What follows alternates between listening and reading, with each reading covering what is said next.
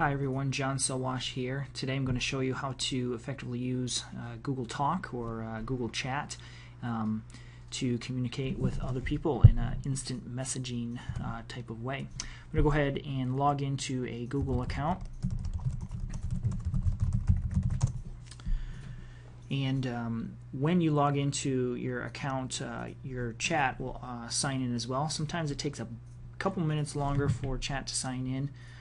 The chat is typically found on the left side, bottom left side of your screen, just underneath all of your different folders or tags. And below that there will be a list of people that you've added to your contact list that you can chat with. This account here doesn't have anybody added, so the first thing you'll need to do is request or send people an invitation so that they can accept it and you can begin chatting. So I'm going to go ahead and do that, and you do that based on email address. It will look through your address book as you begin typing, so you find an address that you want to add, and then you click on the invite to chat link, and an invitation will be sent. Now I just invited myself, so I'm going to go and show you what an invitation looks like, so when you receive one you'll know what it is. So this is my personal email account here, and if you look my chat window, I've got a lot more folders, so it gets pushed down a little bit. You'll see an invitation here, and it says, do you want to accept this invitation, yes or no? Once I say yes, if I flip back to that other account, you'll now see that this account is now active, and the green icon indicates that I am online and available to receive messages. So that's a neat way that you can communicate with other people. Google Chat is not just text or instant messaging. It also includes video chat, and a very brand new addition is the opportunity to do a hangout in Gmail. Now currently this is being rolled out to all of Google's products. It's available for commercial Gmail accounts, not yet available for all Google Apps accounts. So this may not appear for everyone quite yet. When you open a chat, very simply you just click on the person that you wish to chat with, and then you'll have several options. By default, the text chat opens up, and you can send a message, and the person receiving the message will be notified by an audio tone if they have that enabled, and then it will appear in their Gmail account.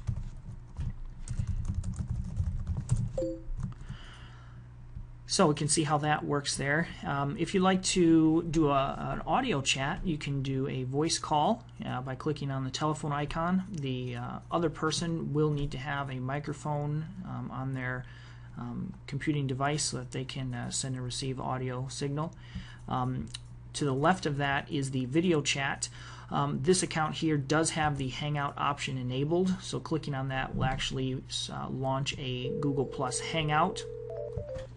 That may not be true for all accounts quite yet, especially for Google Apps accounts, for specifically schools or businesses. If for those users, instead of the little camera icon, you'll see a video icon there that will just launch a pretty standard video chat. Still works very, very nicely, that you can communicate with someone else.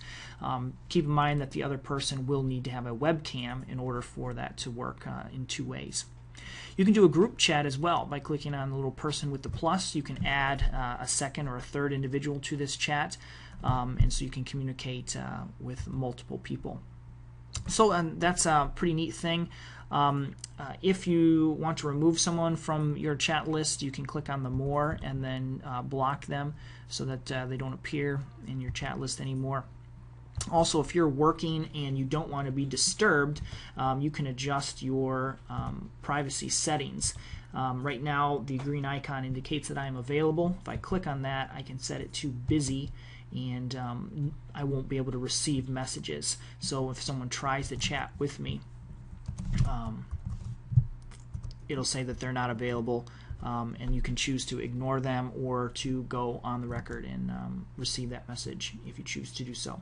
Google Chat's a great way to send quick communication to other people. For an education setting, it's an excellent way, especially for online instructors, to kind of have those informal conversations with their students throughout the day as they see them working. For students, it's a great way to ask questions of teachers if you see that they're online and get immediate feedback and response. A neat thing about Google Chat is that it is archived and it is searchable. So just like you would search for an email message, if you search for a person's name, so for example, if I search from and then my email address, it's going to list the transcript of the chat that I just had a few minutes ago. So that's great. So you can refer back to that if there's important information in there, or if you need to document the conversation that was had.